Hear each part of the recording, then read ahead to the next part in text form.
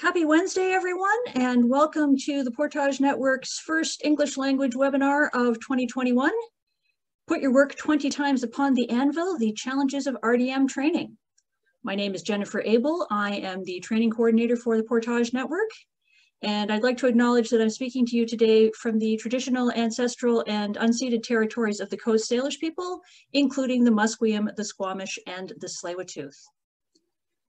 In today's webinar, we're going to be talking about the following: beyond the research data management institutional strategy, tri-agency and institutional policies and directives, and supporting various RDM tools, an important aspect of RDM is training members of the research community. Up to now, and for good reasons, training has focused on information professionals. However, the time has come to start sharing our knowledge with the research community, including researchers, students, and research office staff. This webinar will present the various ways used by 3 institutions from the Université du Québec network, what motivated this approach, and what are the next steps for training. We will talk about modes of communication, people's availability, and ways to reach a very busy audience. Before we start in earnest, a couple of housekeeping things to keep in mind. You have been muted automatically when you entered the room. This webinar is being recorded and the chat may be archived for those who are unable to attend. We encourage you to use the latest version of Zoom so that you have access to all of the features, including security updates, but don't update now because we're in the middle of the webinar, so wait until after. Please use the chat feature if you're having technical difficulties or have additional resources to share. And please use the Q&A option to ask questions of the presenter. Questions will be addressed at the end. You can also raise your hand if you wish to ask a question, and you can ask questions in English or in French. We have a code of conduct that we follow in these webinars, which you can find at the link on the screen, which will also be in the chat. Carl and the Portage Network are committed to providing a welcoming, safe, and harassment-free environment for its staff, membership committees, and working groups, as well as for participants, speakers, and organizers of Carl meetings and events. We do not tolerate harassment of any kind. Our presenter today is Jonathan Dorey, who is a research officer in research data management for École nationale d'administration publique, Institut national de la recherche scientifique, and Université TÉLUQ in Montreal. He holds a master and a PhD in information studies from McGill University and did very cool research, I have to say, in addition to being a certified translator. He is a member of the Portage Network expert groups on preservation and on research data management planning, as well as on the Preservation Committee of BCI's Research Data Management Working Group. He is the Association of Canadian Archivists outgoing treasurer as well. And now, Jonathan, the virtual and pixelated floor is yours.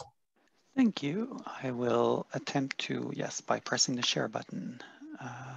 Yes. There we go. So hello, everyone, and welcome to this afternoon's session.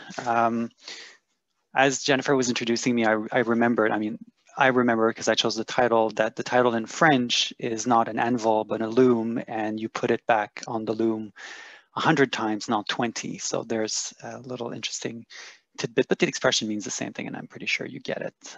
We always come back to it. So as Jennifer was saying, I'm a research officer. I work for 3 universities. All 3 are part of the University of Quebec network. I am based at INRS, along with ENAP, are both graduate-only universities. INRS does scientific research in 4 separate clusters of research. ENAP does public administration, and TÉLUQ is our remote university or distance education university in Quebec, part of the UQ network. For the presentation today, I will be speaking from Montreal. Montreal is part of the traditional lands of the Kanien'kehá:ka, or the Mohawk.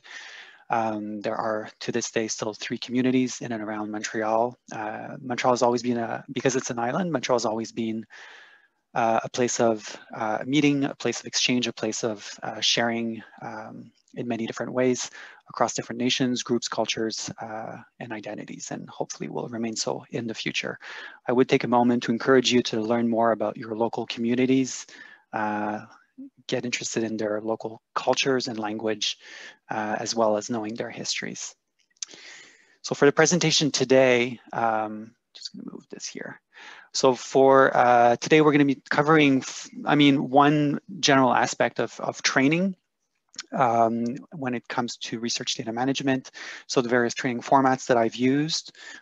So either using a webinar, an in-class presentation, which was done at the graduate level, developing different training guides, and also I have an upcoming presentation at a faculty meeting. I'll then explain some of the justifications and benefits and difficulties that I faced, talk about the next steps of what's coming up, and then we'll open up the session for questions and discussions at the end. I want to keep at least a good 25-30 minutes for that. So if you have any questions, pop them up in the Q&R button on Zoom rather than the chat throughout the presentation. If you want to share links, if you have other things to share with colleagues, then use the chat function to do that. We definitely encourage you to do this. And one thing I will say is that I have been doing some of these things for a little over a year and a half now. I am not an expert in virtual training. I am not a pedagogical expert. So sometimes in your institutions, you have staff like that. In any case, refer back to their expertise. And some of you today registered have been doing presentations and training for much longer than I have. So again, please share your experiences. First thing that I would like you to do is, if you have a phone, you can scan the QR code on your screen and do it from your phone. It's a quick poll. There's 2 questions. You can also go on menti.com and enter the code 2865954. Or a link will be shared in the chat, which I will put in a second. There we go. Thank you, Jen. So Jennifer just shared the link in the chat. You can click on this link. The first question is asking you if you've ever done if you've ever done RDM training, whether it's online, in person, both, or never. I'll give you a second to start popping your questions, and then I'll be able to share the results in a minute. I just want to see here. So there's currently about 50 of us on the meeting. I will just switch screens. Bear with me for a second. So what this does, when you go to Menti, you actually can see that the results pop in directly. So I did this presentation yesterday and I forgot to log into my computer on Menti. So at the moment, out of the 50, there's about 40 of you have answered, vastly different figures than yesterday during the French session. So 13 of you have never given any RDM training, 14 now. And the majority of you have given training sessions. Yesterday, the figures were completely the reverse. We had something like 50 that said no, and less than 5 had chosen the other options. So this shows that there's a lot of expertise in this group. So I actually do look forward to the questions and discussions at the end, particularly to bounce back off my experience. I'm going to switch now to a different question. You can stay in the same.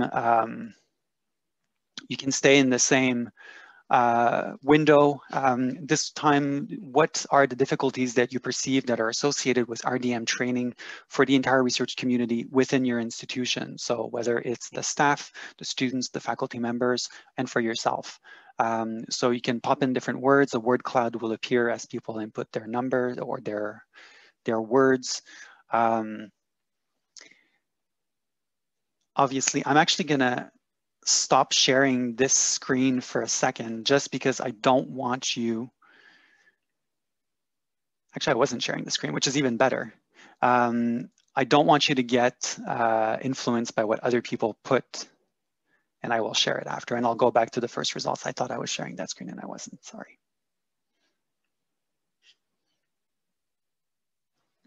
So any kinds of difficulties related to anything, whether it's organizing the meeting, reaching people, giving the presentation, the content, the delivery tool, whatever aspect comes in your mind for this.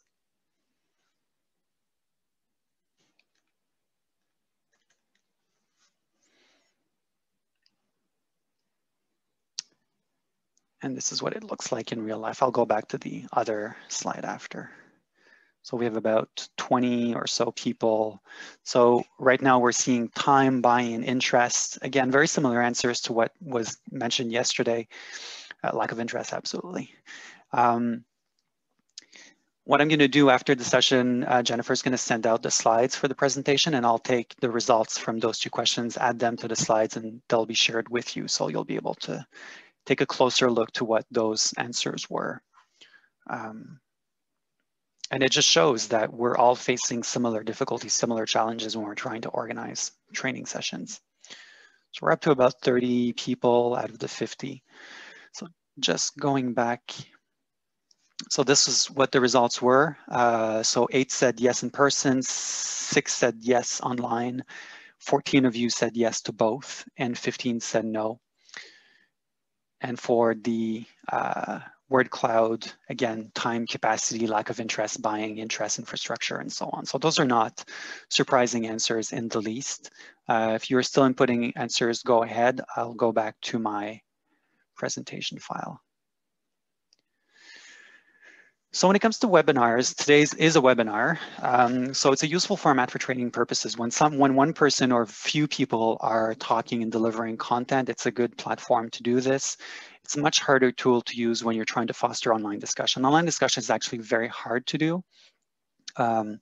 Headphones make it very hard cognitively to actually understand multiple people. When we're in a room, we have visual, like, cues, directional cues as to who's speaking, because we hear everyone based on where they're sitting in the room, and we can actually tune off people. Online, everything comes through 2 headphones, so it's actually much harder. Balancing the decision to go synchronous versus asynchronous is also a challenge. And it's a challenge when you are particularly announcing that you're going to be recording the session. So a lot of people will register to a session, but may change their mind at the last minute, and that's perfectly fine. But if you've had a cap on the number of registration and people did not unregister or deregister, some people that were on the wait list may not be able to do this. So again, this goes to the following point of platform, but choosing between synchronous versus asynchronous may also come into play. Sometimes announcing that something will be recorded will play against you. At the same time, when you announce that something is recorded, it does free up the pressure of people wanting to register or not wanting to register. Going asynchronous also allows people to view the webinar or view the content later on. Obviously, we're dealing with a population or a public, an audience that is very busy, so trying to find a time where everyone is free is actually quite challenging. Using the various interaction functionalities in the platform, all of which are platform dependent, is another thing. There are tools that exist. Menti is one, the one that I was just using. Zoom allows us to do surveys. We have a chat function, Q&R functions. So trying to use these interaction functions during the presentation does liven things up. From the perspective of giving the training, it's always hard because you don't actually, I don't see any of your reactions. So I don't know if what I'm saying is clear. So we are missing, as the person delivering, we were missing those cues. Also recording and sharing documents, which is a great feature of online. It allows us to share things. Sharing an audiovisual file can sometimes be challenging with size. Thankfully, we all have platforms or access to platforms where we can put those files and people can view them. In the case of a webinar that I gave in July on the search and usage of data repositories, so searching for data repositories and using the data in data repositories, it was done live on Zoom, but also I shared it on YouTube.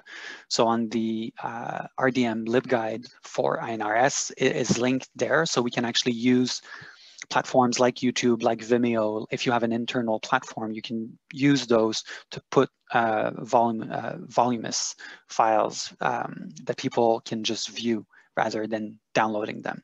Same thing with documents. A function like LibGuides actually allows you to share video. In this case, I've managed to embed the YouTube video directly into LibGuides and linking to the slides, but also a transcription of what I'm saying in the video. In this case, I decided to go with subtitles in addition to me speaking, subtitles in French and English, from which I downloaded the or created the transcription file. I'll come back to this in a minute. Another way to do things is in-class presentation. In October, I was invited to give a presentation on research data management in a course, first semester course on communications and ethics at an INRS. It was incoming graduate students, master's and PhD. And the class focused for 90 minutes on research data management from the perspective of the data management plan. So I basically did this presentation structured along the sections of the DMP. So covering things of documentation, then preservation, then choice of repositories and so on, and preservation. Obviously, I know that this was new to all of them. We all have, including all of us here today, we all have practices when it comes to document management, to information management, whether it's ad hoc or more formalized if you've taken classes in record keeping. So we all do it, whether it's good or not. And so we do it, and often we do it, and it's good enough for us. So the same applies to students. I wanted to, and I was grateful to have an opportunity to do it this early on so that we plant the seeds of good data management practices early on. The class was me lecturing for about an hour on covering the different sections and giving them advice and pointers. And the homework that was associated with this class was for them to do a micro DMP. So only covering the first 3 sections of the DMP, and they had to give me point form answers as it relates to their research project, whether it's a master's research project or a PhD research project. A few of the students were registered as professional students, so they were taking courses to get a professional degree. And so that became challenging for them. A lot of the going back and forth was me asking them, well, in practice, when you work in the field, what kind of projects are you working on? And how do some of those elements of research data apply to practical data or to professional data? And so everyone in the class actually did pretty well on that assignment. So that's, I don't know if it's me being overly optimistic or speaks to the quality of the students, I don't know. But I think a lot of those, early on pointers were well understood.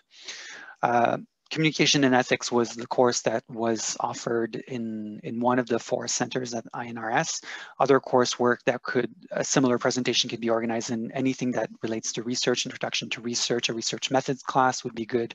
Any kind of communication or scientific communication classes could also be appropriate here. Third option is trying to develop training guides. There's a lot of different formats, and there's a reason why we have so many formats. So through a partnership with the new common library catalog in Quebec called SOPHIA, which is provided by WorldCat, we all have access to LibGuides now. So a LibGuide was created. I've given you a screen capture of the one at ENAP here. The one at INRS looks exactly the same. It's the same content. The visual appearance is different. It's blue instead of burgundy. The one at TÉLUQ is also same content, vastly different style sheet, however, which is a good feature of LibGuides because you can actually import guides from other institutions and reuse the content if you want to share it this way, which is why ours are all 3 the same. I've created it from the same template. I've structured it so that it covers an introduction as to what research data management is, the funder expectations, which is, there's a lot of information there, but there's a lot of information we don't yet know. A section on the data management plan, covering and explaining the different sections, pointing to the DMP assistant, but also explaining within the LibGuides what are the sections and what are the questions that are associated to each of those sections. An area for metadata, an area for record keeping and preservation.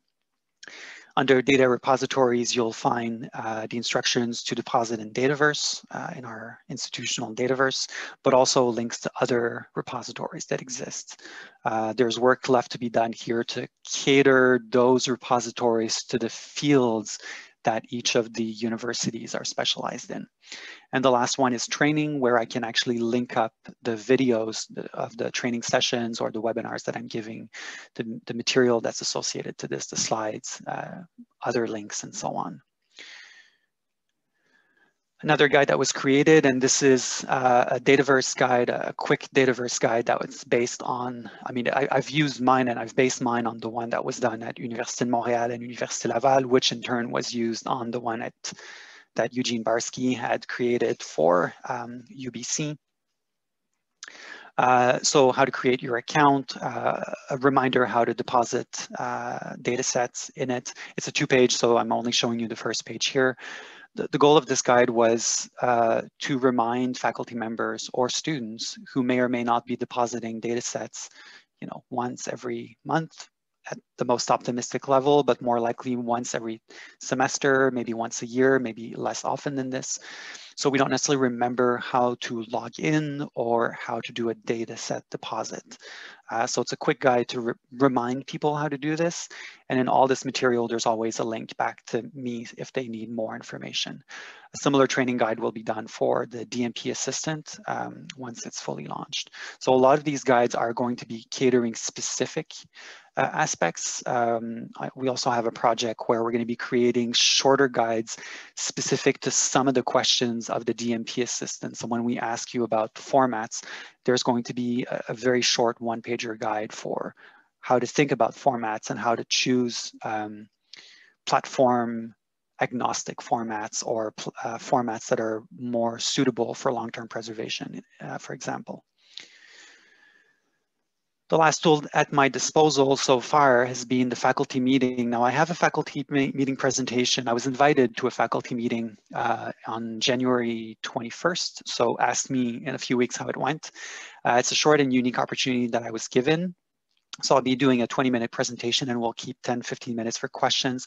I'll really focus on what my role is, what the new tools that are available to the community. So focusing on Dataverse, reminding people of the institutional repository for open access, and also things coming up such as further the DMP assistant and how they can reach me. So it'll be sort of a high level, what can I do kind of pitch, sales pitch.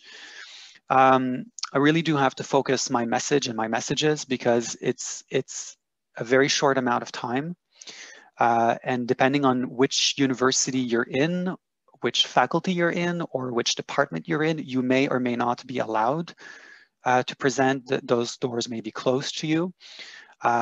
Or sometimes the presentation schedule or the agenda will be set a few weeks or a few months in advance. So you may have to wait a little longer for you to be able to do this presentation if you are asked to do so. So when I say it allows you to easily and quickly reach faculty members, there's those caveats. That being said, it is, I think, the most effective way to reach most or all faculty members in a university, faculty, or department, because that's where they are. They're all going to be attending, and you will have their attention for the short amount of time. So it's great to actually bring a message across. Now that we're all working from home, it's very hard to, you know, use posters in hallways to announce events or announce different things, put physical mail in their cubby holes if they, or in their mailboxes if they still have those in your institution. So great opportunity. I'm very grateful that I was given that opportunity. Ask me how it went in a few weeks. In terms of justifications, benefits, and difficulties, so my role is to support 3 universities and I work physically at one of them. So for 2 out of 3 universities, I've been working from home or remotely from day one. And within INRS, I work in 1 of 4 campuses. So again, for 3 of the 4 campuses, I always work remotely. So working from home for me has been a challenge, but not in terms of technology. I was already equipped to do all of this. The challenges related to working from home, the pandemic and COVID were, as all of us have faced, hard to deal with. But in terms of most of my actions right now are to develop common platforms. So yes, the institutional strategy will be different in each of the 3 universities, but there's a lot of commonality in terms of training material, training someone how to do a DMP is going to be more or less the same. There's going to be discipline-dependent changes, but the basic principles will remain the same. So a lot of those training materials are going to put in common. So that's why we chose to have one person doing it for 3 universities. So the big difficulties are scheduling challenges, as you know. Trying to get people in the same room at the same time is incredibly difficult. Hasn't changed much, even while we're all working from home. We're all busy, and sometimes even more so than before. Which is why I've been using different communication formats to reach people. So there's often the same message that gets sent in many different ways, whether it's a webinar, I will repeat stuff in a class presentation. I'll repeat it again when it comes to specific guides or communications with specific faculty members or students. I do want to target students, which is why I wanted to do presentations during or in-class presentations.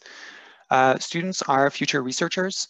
They're at the start of their career, so it's easy to mold them if you want, but it's easy to show them the best practices from the start. It's a lot harder to get someone to change how they've been doing things. And I still believe that in most cases, we don't really have to unlearn what we've done. We probably just have to focus on specific elements and tweak those instead. But targeting students, yes, you target future researchers, but it also helps us target professors indirectly. One of the data deposits that I've done in Dataverse was that of a master's student who had graduated. And in doing so, we had to bring in the director, a faculty member at our institution, in that discussion, asking, well, is this the data of the student, or was this linked to some of your other research projects? And in doing that, we realized that it was indeed linked to other research projects. And so we opened for this faculty a space in Dataverse. So trying to get students, even at the end of their study cycle, is a way for us to get and talk to faculty members. When you're doing training, the issue of registrations and no-shows is always a possibility. I think a lot of us, whether it was platform dependent or not, still have this idea that we have to cap training sessions. And sometimes, particularly when it's virtual, we don't have to, unless your platform has limits. And so often if a training session is very popular and you reach that cap, understand that there will always be no-shows. So people on the wait list won't be able to come in. So these issues, sometimes you have to balance what you want, how many people you want. If you're in a physical room and there's only 30 spaces, then you have to cap things. You could always encourage people to say, show up anyway. Even if you're on a wait list, we may be able to let you in. This kind of issue has come up for me for a webinar that I gave at TÉLUQ, where we had capped it and we had a very long wait list. And we fixed that by giving the training a second time. The issue of accessibility, which is something that I find is important, whether it's virtual or in person. Virtual presentations open up the room for people that may not traditionally be able to physically go to a session. So in terms of accessibility, it's great.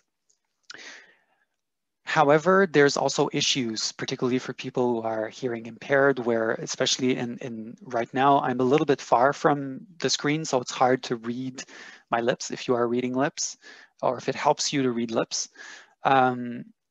The issue of accessibility in person versus virtual, in some cases, your campus may have either a sign language interpreter or an interpreter for students that is physically there in person. This person may not be able to help for a virtual session.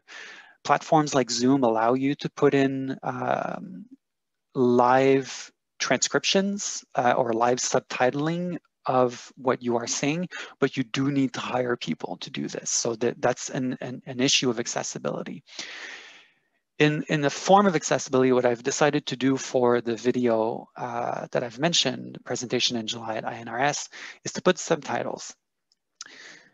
Now, I decided to do subtitles because we have a fairly substantial number of our students that don't speak French or don't speak French well, so we wanted to have them be able to access the video in English. So I wanted to create English subtitles from the get-go. And since you have to start somewhere, I figured since this is in YouTube, you can actually, when you upload a video on YouTube, activate the automatic subtitling, which creates the subtitle file for you based on what it hears in the video. It's a great tool. It's not perfect. You will have to go back and check what was created. So mine was done in French. It actually did a pretty good job.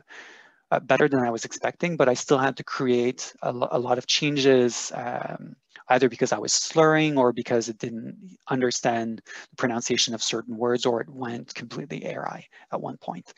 And from that file, that subtitling file that was corrected in French, I translated it into English, thinking it would be easier than just redoing the video in English. It's not. It takes a lot of time, similar time to you doing transcription. But at least now we have subtitles in French and English. From those files, you can generate a transcription. You basically upload it, and then you remove codes in a text file, and you basically format it so that it looks like a text. So I was able to put in the subtitles for accessibility, but also for language accessibility, and create a transcription file for people that just wanted to refer back to something that I would have said in the video. And that's an opportunity for you to make you sound a little bit more intelligent by removing some of the pauses and hesitations that we all have when we speak. The volume of all these, the additional material that we create. So sometimes in PDFs, links are not clickable depending on which version of an OS you have or computer. So whatever links I had in the PDF of the slides, I created below as a list of links, sometimes in French and English. All of these functions are also tool dependent. I could embed a YouTube video in LibGuides. I haven't found how to do it in other platforms that I've used for ENAP and TÉLUQ. At TÉLUQ, it's an internal platform. I don't even have access to the video, for example. Interaction with the audience is also a justification and a challenge. If you have multiple ways of reaching people, you can hopefully better interact with them. In terms of next steps, we are still currently planning different presentations to be done on, in particular on Dataverse. We launched our Dataverse instances in all 3 universities last year in December, but we haven't announced it officially yet. So the official launch will be an introduction to Dataverse. What is Dataverse? What it can do for you. So we're going to be doing these presentations most likely in February or March. And as well, we're going to do the same for the DMP assistant, trying to reach our community. That may be a video, that may just be a short guide or an email to faculty members. Continue to offer in-class presentations and plan this ahead much longer. I was a bit last minute last year. I got in August, but do contact, if you know different faculty members that teach specific courses, whether you know them personally or not. You can always offer, would you like us to give a presentation in your class on research data management, and slip in open access and slip in library services as well if you want. And then creating help material for faculty members through the Carrefour de gestion des données de la recherche, which was founded in a Sure Connection grant. So this was one of the ways we found to centralize in one place the training material for 3 universities. Sharing material within one of these universities is challenging enough in terms of infrastructure. Doing so across 3 universities, we wanted to have something that was outside of that scope. So we're going to be creating an online portal for all the shared training material that relates to research data management, whether it's for the faculty members and students as a priority measure, but also the staff from the research office, ethics staff, and so on. And I will stop here. We'll open up the question period and discussion. Thank you for being here. Thank you for taking a moment of your afternoon to listen to me talk. If you have any questions, you can always contact me by email, jonathan.dorey@inrs.ca. And for your questions, you can use not the chat function like I wrote, but the Q&R function, or raise your hand, and I will be able to answer this in an orderly fashion. And I know some people have asked, but the slides will be shared, yes. Just gonna stop sharing this for a second. Thanks so much for that, Jonathan. We do have some questions that have come up in the Q&A, so thanks for those. And the first one we have is from Jonathan Peters, or Peters, I'm sorry if I'm mispronouncing your name, who's wondering if you've talked to these three institutions' academic departments about including data management topics in their undergraduate or graduate curriculum. At the three universities, no. One, because I'm new, so maybe that is something to do for the future. The tradition of adding a course or creating a course in a university in Quebec, I don't know if it's the same everywhere. It's difficult. It often has to be spearheaded by a faculty member, which I am not. I have heard cases of people that developed a course, and because of union rules, once the new course was offered, it had to be posted, and someone with more seniority basically took the course that someone else developed. So, I mean, this is a horror story, and you know, it happens. Your institution will be different.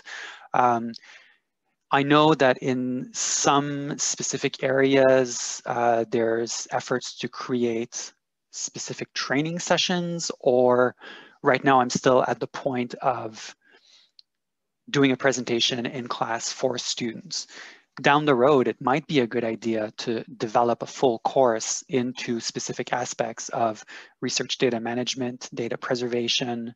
You could or not add data analysis in this. So making this a data course for students, which I could only teach half anyway, because the whole data analysis is not my expertise, but no. If you are in a university where there is a faculty of information or library studies, and you would be interested in developing a course, you might want to talk to them and say, would you be interested in co-developing a course that could be offered to future librarians and archivists or information professionals? But that is limited in Canada. I mean, there's only a certain number of schools that have those programs. But thanks, Great. Jonathan, for your question. Yeah. Another question about the lecture that you were able to do to the grad students. Do you have plans to do a regular check-in or monitoring of the students to see whether they're successfully implementing RDM during their research process? No, and it's only because of time. I also don't have access. I mean, I had access to the class list while I was teaching, but once that's done, I no longer have access to the class list. However, I did say, and that was the last, my last slide of the presentation, that my help was available to them for the whole duration of their stay at the university. So if they have any questions, that just like faculty members, they should contact me for this. But in terms of monitoring, not really. I think that as I develop a relationship with more faculty members, I'll be able to basically join in through that way, but not for now. That'll be another presentation. Yes. Down the road. In a few years. In a few years, there you go. A question with a preamble from James Dorey. One of the main tenets of RDM is that it's a shared responsibility with many different stakeholders potentially being involved across various stages of the research life cycle. Are you able to speak to any experiences where you have collaborated with other stakeholder entities, like research support offices or ethics offices or funders, to deliver RDM training? And if so, any thoughts on successes and or lessons learned? I haven't done that yet. The nature of my position is that I am a staff member of the research office. And so my colleagues are research officers that review grant applications, one of whom is also responsible for the ethics committee. So I do have a lot of advantages being part of that office, even though I physically work at the library. And I have a good relationship with the librarians as well, as this is my background training. So because of that, I have support in terms of open access from the library. I have support from ethics and grant review from my colleagues, but we are still in the early stages. The rest, my department went through a lot of staff change in the last year in terms of directors.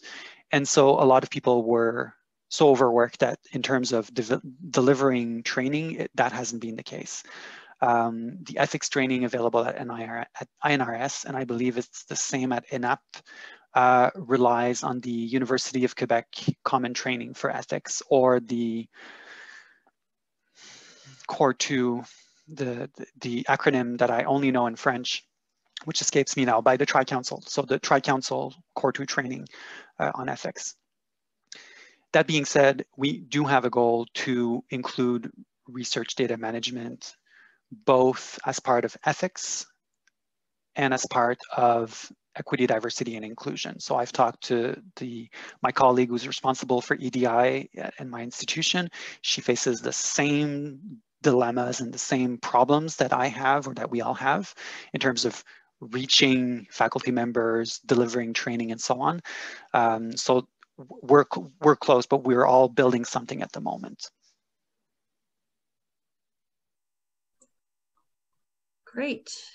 I'm going to skip down to Ted's question now, because I think this is kind of related. Yep. Ted's planning a 1-hour training to help researchers understand the benefits of using DMPs and why they should be internally motivated to create DMPs for each of their studies. Which Portage resources would be best to consult in planning for that? In terms of the actual specific Portage resources, I don't have a specific one to recommend. I think recommend the ones that make sense to you. Recommends the ones that are the most appropriate for the discipline and the type of researcher that you have in front of you. What I will say, and this is between all of us here and anyone that watches on YouTube, a lot of the benefits advocated for DMPs and research data management so far have been very, high level, esoteric. It's good for open science. It's good for your career, even though we haven't changed the assessment and evaluation and promotional and tenure criteria to reflect that yet. And we won't be doing this, faculty members will eventually. The way I present DMPs is really in terms of risk management. It's a risk management tool. Everyone has heard of someone, students leaving with data, or my own PhD advisor at one point was trying to contact a student who had moved back to Europe to see if they still had a data set that they needed for a current project. So this happens when you have a data management plan that plans these things and plans the transition of data sets. When you clarify ownership of the data ahead of time, it helps you mitigate these risks. Same thing when it comes to backups. If you rely on your university for backups, but you haven't had created your own, when you're locked out of your office, I mean, who gets locked out of their offices nowadays? And you don't have access to your data, that's a problem. And certainly that was one of the issues that we faced during the lockdown, the first lockdown that was announced in March, where universities in Quebec had to shut down completely for 2 weeks. That meant that for the first time in many years, sometimes decades, faculty members did not have access to their labs, their equipment, and their data for a full 2 weeks, and that created problems. So obviously, no one could have planned for this, but in a data management plan, if you plan redundancy, if you can plan redundancy, if you can plan backup, if you can think about these risks, hopefully that will help mitigate. So that's how I focus my sessions on DMPs. It's risk management, first and foremost. Help yourself before you help others. Put your own mask on first. Exactly. Right, and I would just add to that, I would say that in the training materials that Portage has been, and resources that Portage has been developing so far in terms of things like print materials, it has been focused more on the how and the why and sort of these big areas. And I think compiling some of the stories of things that can go wrong, or the benefits in terms of, the actual concrete day-to-day of how it makes a researcher's life easier, is something that we want to work on an ongoing process. because, you know, there is that motivation is there. You know, it makes your life easier as a researcher if you don't have to worry about being locked out of your office, or if you don't have to worry about, you know, students leaving with stuff and not leaving you a copy, or if, you know, just, it's going to save you money if you don't have to recreate stuff that you accidentally put somewhere you can't find it anymore. So yeah, we need, I guess we need more of the motivational material in addition to the how and the big picture. The big picture motivation. And when I said that, it's not a criticism. That's the way it's been done so far. And, you know, if we want to reinforce that message for faculty members, I think we have to push on certain practical things. James mentioned, and I think only us saw it, that if he will be planning to deliver a DMP-focused Portage session. And so the DMPEG will be providing more training resources. We're working on this. I'm also on DMPEG with James. So thanks, James, for that offer. Also, a parenthesis before we go to Krisha's question. When we talk about simplifying the life of researchers as much as we can, another thing that was brought up yesterday in the session is try to, if you can, to take a look at the internal forms within your institution. How does the ethics application form fit into not replicating or asking other questions that were put in grant applications or a research data management plan? How can we simplify the internal forms of our universities to help faculty members? I have colleagues that have integrated the DMP with the ethics application. So it's a single form that if you need an ethics application, it won't, you know, it'll populate those answers for you. So is this something that we can do? You know, knowing that that approach has limitations, because you may only ask for an ethics application down the road if the project is funded and you already had to create a DMP at that point. But yeah. All lots of fun things to think about. Absolutely. And the question from Krisha that you mentioned, when you worked with the master's student and the faculty member in putting data in Dataverse, the space that you created for the faculty member, was that still open or was it space for active research data? So we created the space in Dataverse, so it's not for active research. And that's one thing that I take great pains in reminding faculty members, that Dataverse is for data that is not necessarily finished or complete, but should be close to completion. I don't want our faculty members to use Dataverse for active data.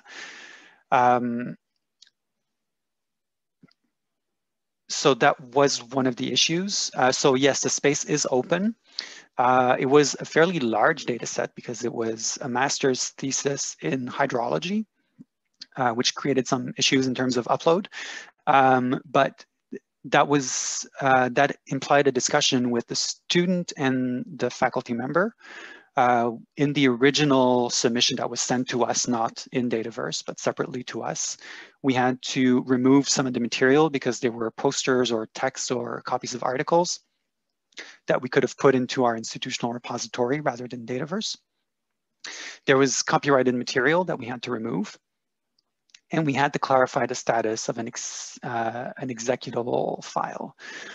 So the student had to contact another faculty member at another institution who agreed for us to put a copy of that exec file in Dataverse, because he wasn't going to be preserving all the versions of that piece of software. So for the purposes of analysis of the student's data, he needed that version. So we did get that.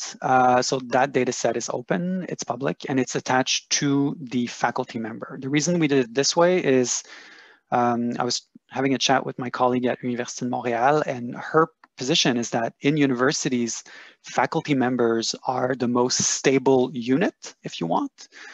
Faculties and departments can change. There can be restructures or reorgs. So if you have a faculty member, that is most likely the person that is the most stable. So attaching a student to that professor makes sense, particularly in this case where the work of the professor was linked to the work of the student. in cases where a student comes in with their own project, we can create a student dataverse at our institution, and this is what Université de Montréal did. That was also a way for me to talk to the faculty member, talk to his lab and lab members, create their accounts in Dataverse, and now they can actually use Dataverse for their own, more active needs rather than just waiting for students to graduate and put on. We had another faculty member who wanted to share a data set for an article that he had published. So we created that space for him. And so I hope that answers all your questions. Yeah, I'm not seeing any. Oh, we have, Krisha would like to ask a follow-up. Krisha, your mic is unmuted. Hi. I just didn't think I could type fast enough. That's fine. To respond to what you were saying. So I'm just wondering, you mentioned that the faculty, so you had someone who published data in support of an article in Dataverse. And I've been asked if, so prior to, like when a faculty member is presenting their article to different, they might try to submit it to one journal and they need to provide the data. And then they might get rejected and have to submit it to another journal. And do they have to go to the point where they create a DOI that can't, with that stability and with that kind of rigid, my understanding anyway, of that is that it's quite, once the DOI is created, I don't know how easy it is to modify the underlying data, or you can't really, delete the DOI. So I'm wondering, how do I, in answering this question, how would you answer this question, I guess, if somebody, needs to present data, but then they don't want it out in the public, they don't necessarily want a journal that's rejected their article to still have access to that data, how would you manage that scenario? So I'm sure there's people from Dataverse or Scholars Portal that can provide a better answer after me. And it does lead me, so thanks, Krisha, for your question, because it actually does open up another question that I had about specifically this. So the DOI is created for a data set in Dataverse. So a data set is just a container that contains files. So yes, you can change the files within your data set. What this does is the DOI will remain the same, and the data set will just indicate that there was a modification. Either the file was changed or you've added or removed files. So all those changes will be tracked. So for a data set published in support of an article that is going to be published, it's definitely a possibility. You can put in your data file in a data set. The data set is associated to a DOI that won't change. You could potentially change the files as things develop. So at least it's there. The question that does bring to mind is, how do you do this if you are submitting an article for review, for blind review? How does the link that you provide for your data set, because you can publish a data set which has a DOI. You can publish it restricted in terms that it's not public, it's not open to the public, and then therefore you can give access to specific people to your data set, and it generates a private URL. But how do you generate a private URL that is also anonymous? So that's the question that I had. I've not had a question about this, but it's a potential scenario that I have in mind that brings, that's very similar to what Krisha was asking. So if someone has that answer, go ahead and share it with us. But it's a way for us, I think, to use Dataverse in a more, active data way, in that a faculty member can place and share data sets on Dataverse for article evaluation before it's published. That being said, you should never submit the same article to 2 publications at the same time, but we all know that. So I hope that kind of partially answered your question. I don't really have yet an answer, but we should bring that question up to the next Scholars Portal monthly meeting. There you go. agenda items already. Yeah.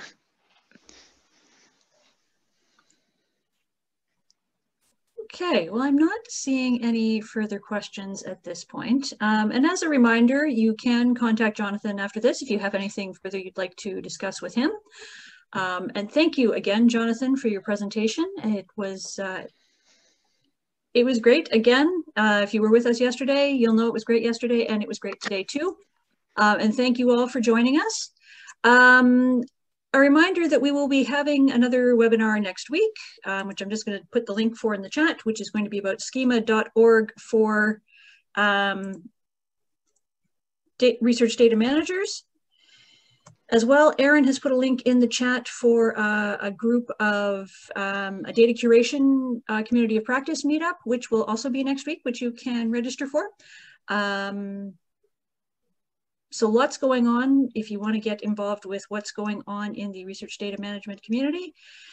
And yeah, I think we'll wrap it up there, and have a great rest of your Wednesday. And if I haven't said it to you already, Happy New Year. We're almost 2 weeks through the year, and we'll see what things happen as we go forward. It will be better. It will be better. It will be different anyway. Yeah, well, sometimes different is good. There you go. Take care, everyone. Thanks.